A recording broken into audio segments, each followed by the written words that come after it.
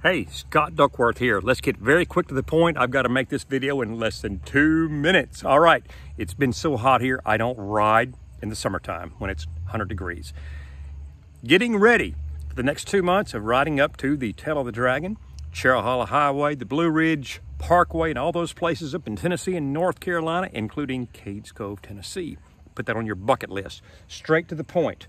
My 2023 Suzuki V-Strom. Love this bike, adventure bike, on-road, off-road. But I'm mainly on the highway at this time till I get these 3 tires changed. Very quickly, before the 2-minute mark is up, I bought something today, the motorcycle top case. All right. I bought it on the Facebook Marketplace, and after I committed to buying it, I looked online and saw these things for like 60 or 80 bucks plus some shipping. I thought, oh man, I'm already committed. So, you know, because I got to drive an hour and a half to pick the thing up. Anyway, I got this thing in the car and I thought, wait a minute, this is not one of these $60 or $80 ones.